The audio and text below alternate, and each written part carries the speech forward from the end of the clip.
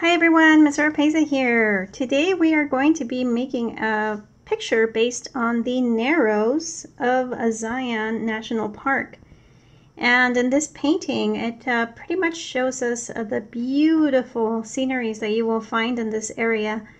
And you can see the walls of the canyon just kind of immersing towards each other as people start walking into the further areas, the narrow areas of the canyon.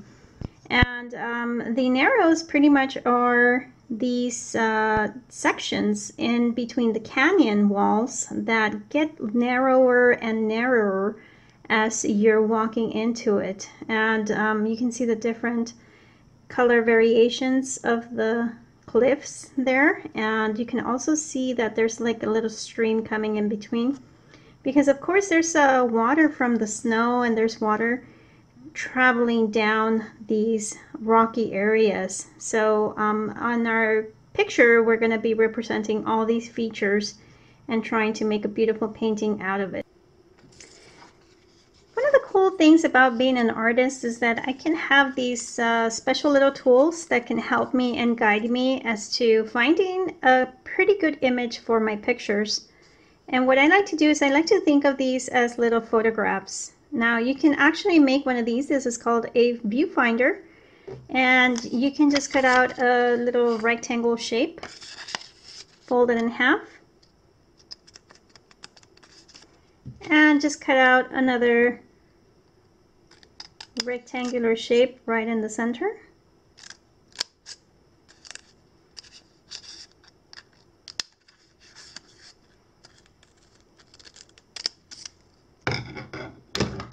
And you can use this as a viewfinder to help you capture good images. So for instance, if I kind of move it around, you can see how my perspective changes depending on what it is that I'm seeing within that little section there. So that's what artists like to use in order to capture something interesting to their eye. So they'll just focus on this particular area, and that is what they will use to create something very interesting. If you move it closer to you, of course, you're going to have a larger view of the whole scenario. If you move it away from you, you're going to have something more specific that you're going to be focusing on. So it just depends on the size of your viewfinder. Also, your hands can be a great viewfinder as well. You can have one placed facing you, have the other hand faced opposite to you, the other way, and you put them together. And so if you kind of move it around, you can see how you can capture a nice view, because that section in the center there is going to give you the whole scenario that you're going to be placing into your canvas. And of course you can also change it over. Just like your viewfinders, you can have it horizontal or you can have it vertical. So this is a great tool for you guys to try out. Maybe practice at home, go to your backyard, go to your front yard, and just kind of move it around, kind of see everything around you, and you're going to find some interesting areas where your eye is going to be like, oh, that would be a cool picture right there. So try that at home. Maybe that's something interesting for you to try at home. Okay, so these are the tools that we're going to need for our project today. We're going to need a pencil just to make some very brief highlights. So we're going to need a mixing tray, foam plate, or any other type of plate will work. We're also going to need some napkins. I like to keep a napkin underneath my water cup because it'll be easier for me to wipe my brush as I'm going along. I need a water cup with some water, a paintbrush, a canvas, and then I also need my 3 primary colors, which are blue, red, yellow, and then I also need my neutral colors, which are black and white. So with these 5 colors here, we can make about any color, or just about any other color that we want. So for instance, if we were to mix, let me get these out of the way. If we were to mix the yellow and the red, that will give us orange. If we were to mix yellow and blue, that would give us green. And if we were to mix the red and the blue, that would give us violet. And the combination of all three primary colors will give us brown, which we will be using definitely for our project. Now, anytime we add our neutral colors, which are white and black, we are going to either tint our colors by adding white, which makes our colors light, or we can shade our colors by adding black, which will darken up our colors. So shading and tinting our colors will change the tone of the color depending on what tone we want to have.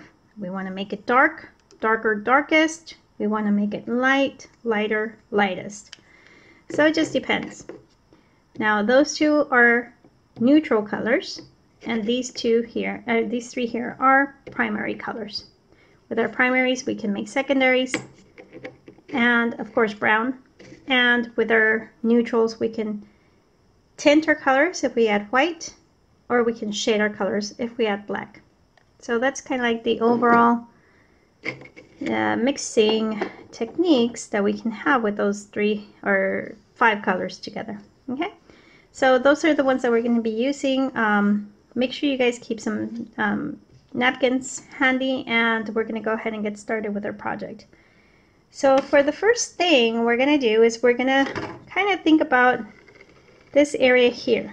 This is just a small section that we're going to be working with to create our kind of like a little stream.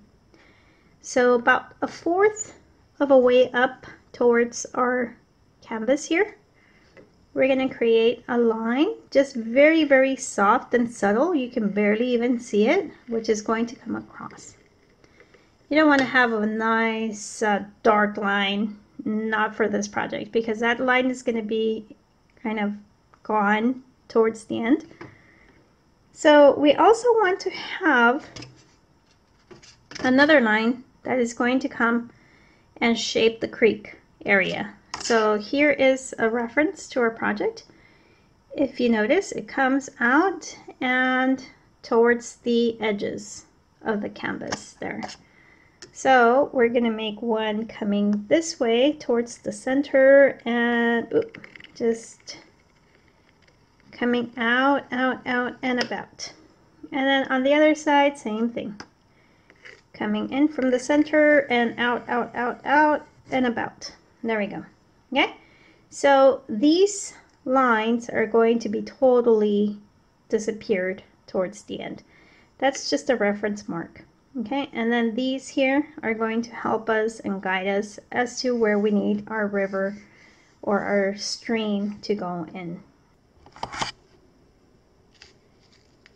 So what I'm going to do is I'm just going to, since these are going to be gone, I'm just going to go in there with my eraser and get rid of those lines,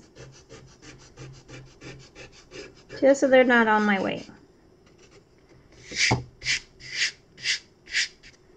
And they don't have to be completely gone, just as long as you don't see the main marks of your pencil. And now we can go ahead and move on to our mixing. And we're going to be using our plate here to add our mixtures. So in this case, I'm going to start off with the water part. And for that, I'm going to be using some blue. So I'm going to add some blue into my tray. Just a little bit, not too much. And I'm going to blend it in with some water. Mix, mix, mix, so it can be diluted and watery. It's going to flow much, much better. And we're going to go ahead and apply it on the little river stream area that we have in this section here. Now I want to use sideways strokes as I'm painting in towards the center part.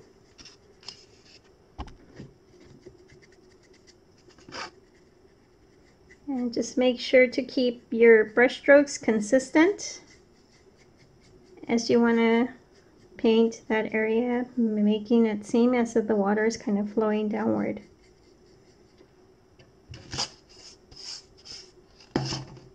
Have a little bit more here.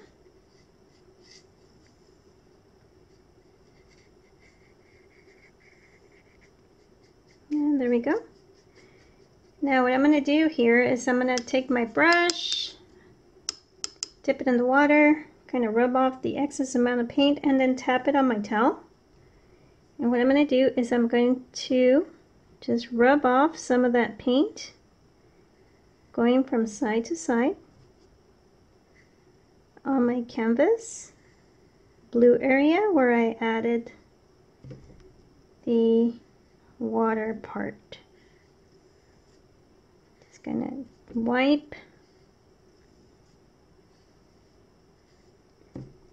going from side to side, so that it kind of creates the illusion of water coming down. And maybe in the end we can add some little rocks here and there. But for now we just want to get that contrast with the lights and the stream. There we go.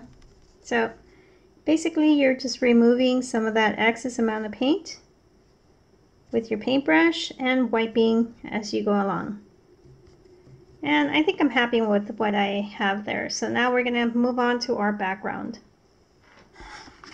Okay, so for our background area, as you guys can see, I started with the water area first, just because in my regular paintings, I usually start with my sky and then go on from my ground area. But in this case, we don't have a sky to work with. We have the long canyon walls that are going to be situated in this area.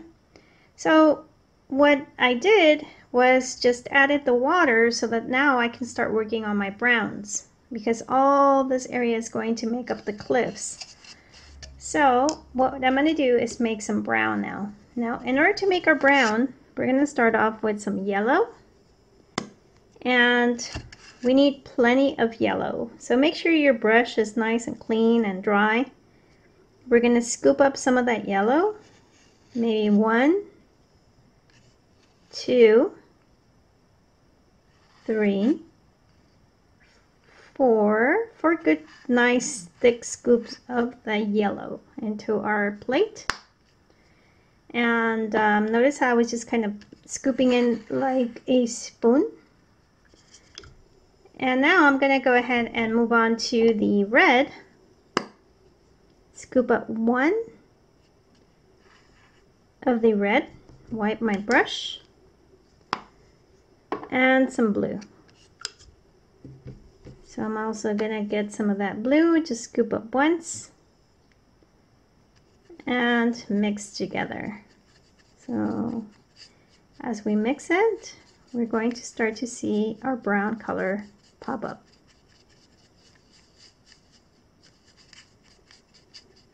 And there we go. Now if you notice that it's too much on the green side, you can add more red.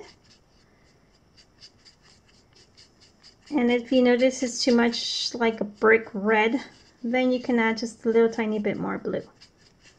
So I think I like that brown and I'm happy with it. That's the one that I'm going to be using. Now if I want to make this area lighter, so in this part right here, we notice that it's a little bit lighter there. So that's kind of like this area here. So we're going to go ahead and tint our color, which is brown. We're going to tint it with some white. And we're going to go ahead and kind of wipe off our brush. Make sure that you remove the excess amount of paint by kind of rolling it around, just like that. It kind of releases the paint onto your tray. And let's go ahead and add a little bit of white on there. I'm just going to add it on the side here. And there we go. Now I have a light brown to work with. And with this light brown, what I'm going to do is I'm going to bring it on and start it off right in that section there where my kind of little stream flow is going. Now if I take a look at my painting or my picture here as reference, it goes up and kind of curves out, and then this one also kind of curves inward. So let's go ahead and just reference those lines onto our canvas. We're going to do that with the light brown color. That's for one side, and this is for the other side here. I'm going to bring this one a little bit further away. Okay, so all this area here is going to be painted in this light brown. Now I also want to make it light, so I'm going to add some water to my paint and spread it out.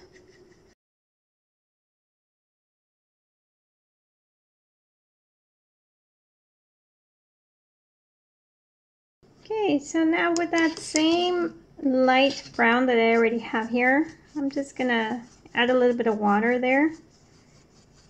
And I'm just going to focus in this little section here. Just that part where there's going to be kind of like a section where there's going to be little rocks and pebbles to come into the river area. So all this section here, it's going to be in that nice light brown, as well as the opposite section here. We're going to add some light brown here as well. So let's go ahead and fill that in before we move on to our next step.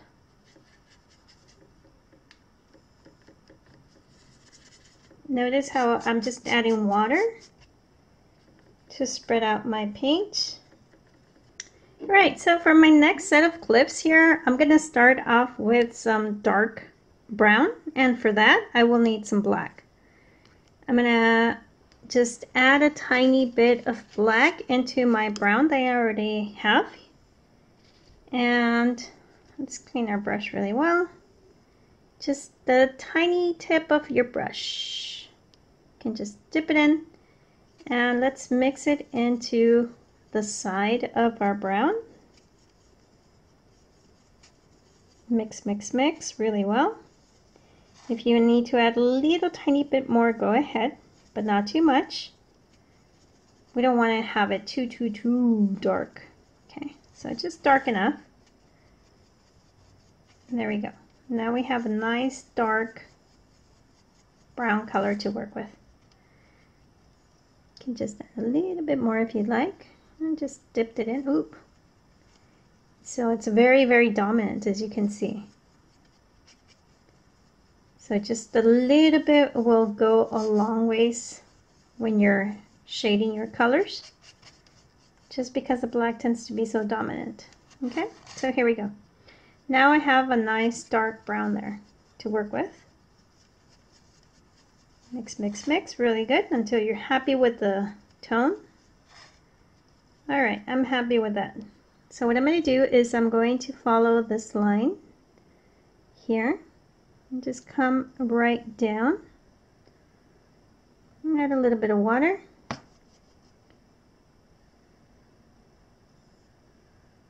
And up to that area there where they meet, where the water and the cliffs meet. You stop right there and then just kind of bring it across. Now we're going to go ahead and fill in this area just by adding water. You're not going to add any more paint, just water right there. Okay, so just kind of fill in that area. And we're going to do the same thing to this other side. And spread it out real good. Okay, there we go. All in that section there. Okay, so we're going to do the same thing on this side. Take my paint, add some water to it just so that it can help us go all the way down.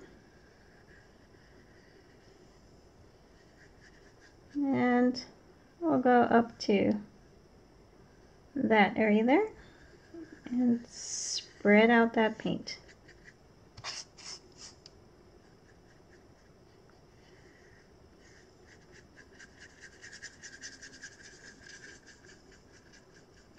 Fill it in really good.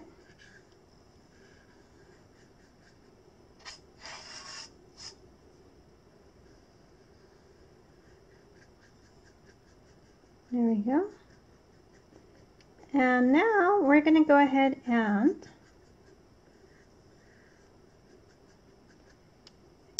we're going to use our regular brown for the next step. So I'm not even going to mix it, just add water to it. And I'm going to go ahead and make my next reference mark. This time I'm going to come a little bit lower.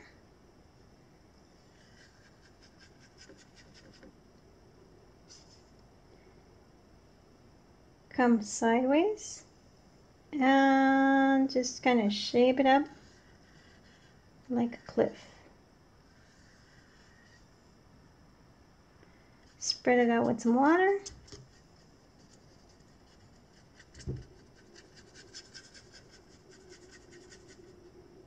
And a little bit more paint.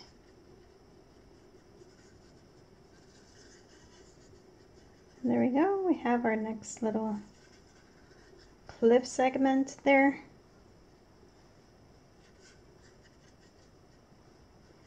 Fill it in really good.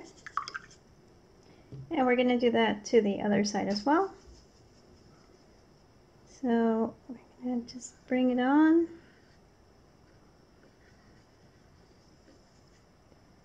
Downward and sideways.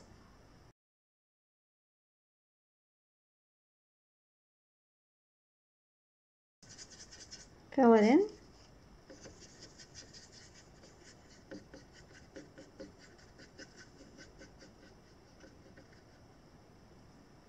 Now remember, if you guys run out of some of this paint, you can always mix more.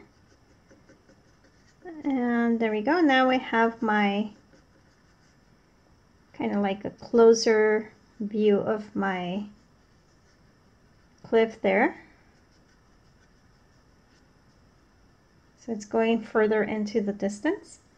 And then I'm going to have my lightest one here. So now I need to add some white to my brown. And I'll take my white,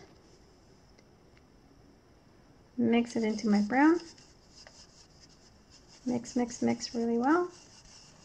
And that's going to be my lighter tone. So this area here,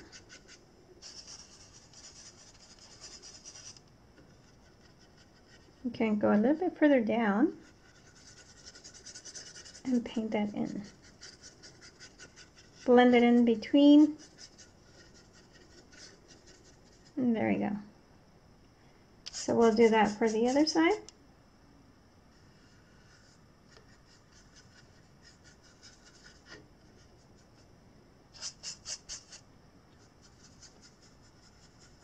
So it's kind of like the cliff is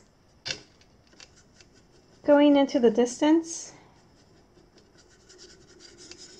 And it's also changing its colors as the light changes within that area. So I'm just gonna go in there and fill all that section in. Okay, now so to make some more detail into my canyon walls or my little cliff areas there, I'm gonna make some more brown.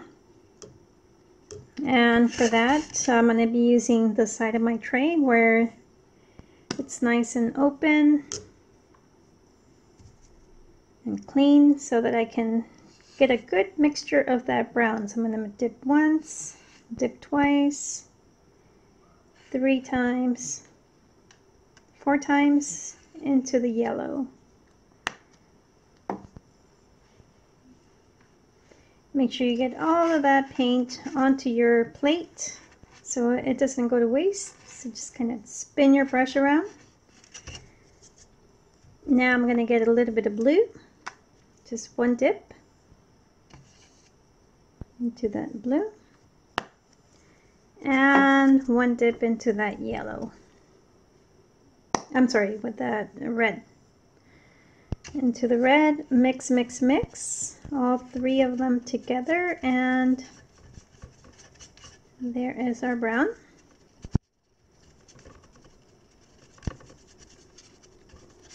Now I want to add just a tiny, tiny bit of the black into my brown.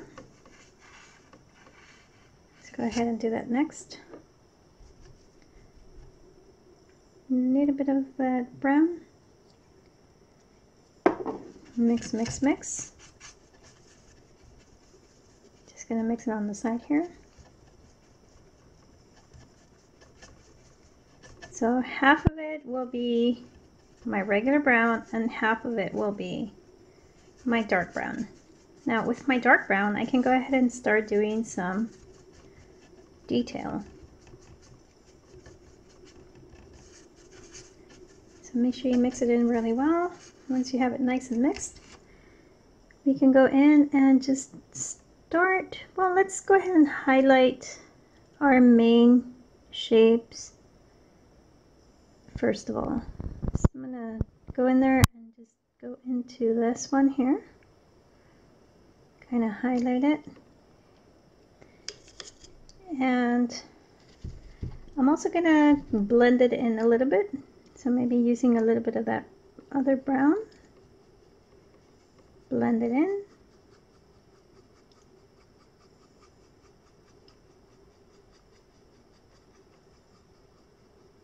Just so we don't have a striking line separating the two.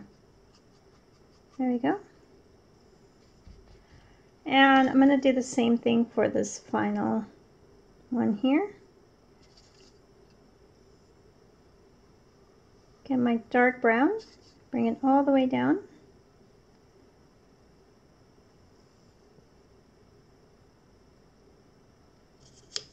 And now I'm going to kind of blend it in just a tiny bit with my brown there. Blend, blend, blend.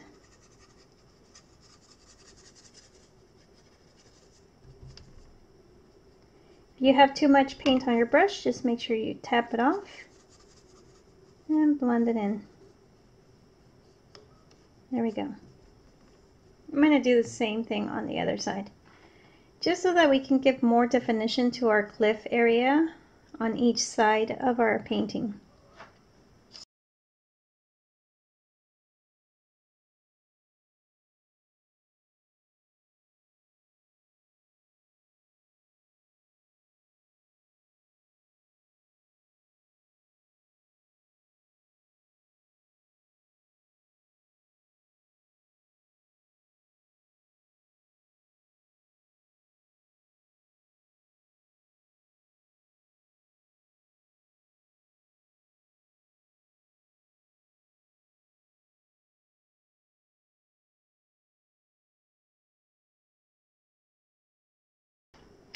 So once we have our cliffs and we have defined them,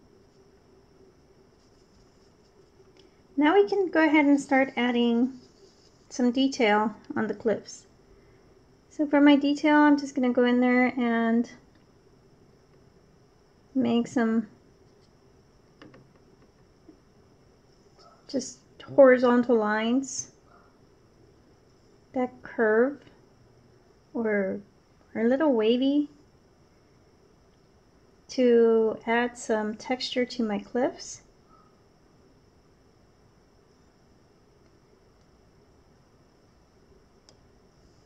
I'm going to do that on both sides.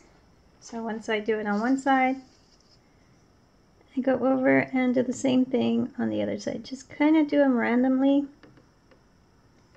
so it seems as if those are the kind of like the little sections in between the ripples or the textured area of the cliffs there.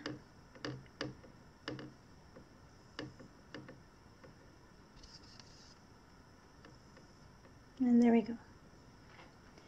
So now it seems like they have some texture on the sides. Okay. And now we're going to focus on the bottom area here. So for that section there, we can maybe put a few little bushes. So for the bushes, we can use green. And in order to make some green, I will need my yellow.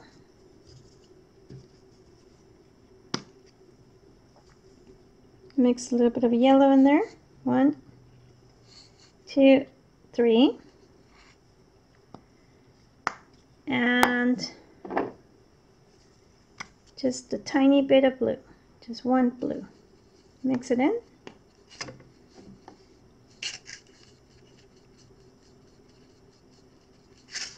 And we have our green. Now with our green, we can go ahead and just tap some of the areas that we want to have little bushes growing or trees towards the bottom part here. You can just tap, tap, tap your brush to make it look like there's some green life in this area here. Now I want to add a little bit of white into there. I'm going to add some white onto my tray and just kind of tap, tap, tap some of the white in there. Get white, tap, tap, tap, tap, tap, tap for some light source and contrast into my green areas.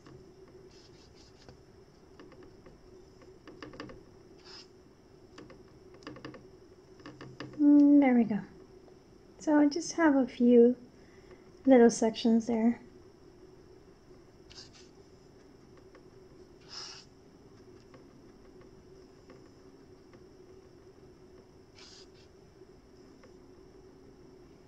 Okay. All right. And finally, I'm going to add some rocks. So we can use some of the browns that we already have. And just kind of bulk up some of these little rocks here and there. Some can be in the water. Some can be outside of the water. And I put some tiny ones just by dotting it. And then over here too. And some bigger ones.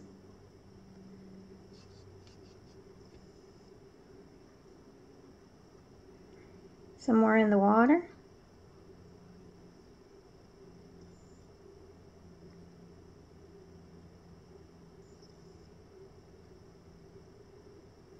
Just kind of tap it. Make it look like little rocks.